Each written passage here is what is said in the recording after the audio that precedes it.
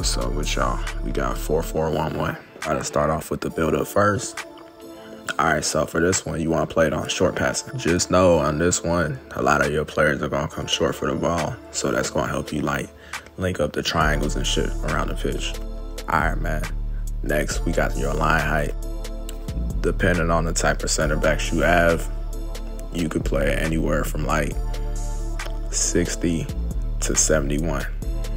So yeah, for this one, you're gonna start off with like 67 first. All right, let's get to the roles. We better start off with the striker.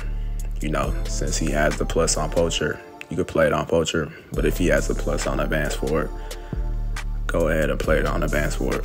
Make sure to get a striker that can do everything.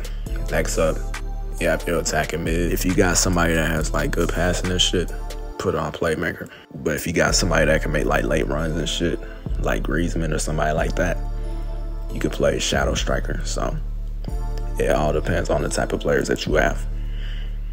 All right, so for your right mid, you could play him on inside forward, and then you're gonna leave this one on balance. You could try attack, but it's gonna make more sense later on because you're gonna put a role on your fullback. So you can start off with balance first for your right mid. Your left mid, you can play him on winger, and then you could play this one on attack.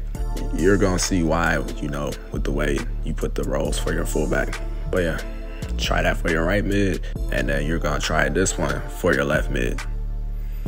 All right, man, next, we got the center mid. You could actually play him on deep line playmaker if he has a plus on him. Like, it's gonna make him play like way better with this one.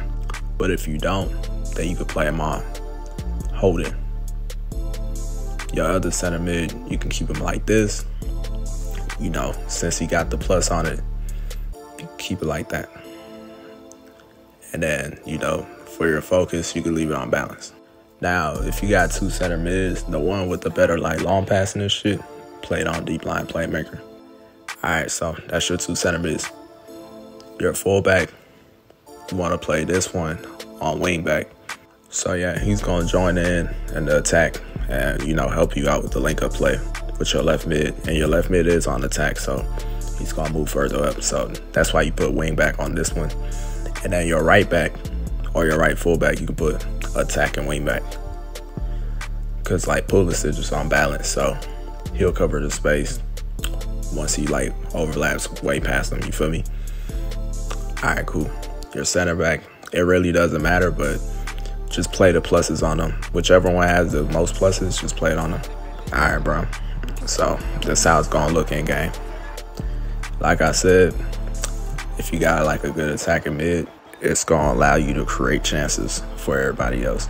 All you gotta do is spot the late runs that's coming into the box, and then, you know, make the right pass.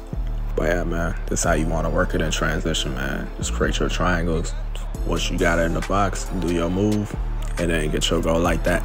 Hey, if you on foot and you got like a Ligue 1 team, you should get that ballet, bro. You could play him at attacking mid, and you could play him on the right. If you got his inform, that's a plus. All right, use the code up top, subscribe. We got other custom tactics for all the other formations on the channel. Check it out. We also do Fut Champs and rewards. I'm gonna catch y'all.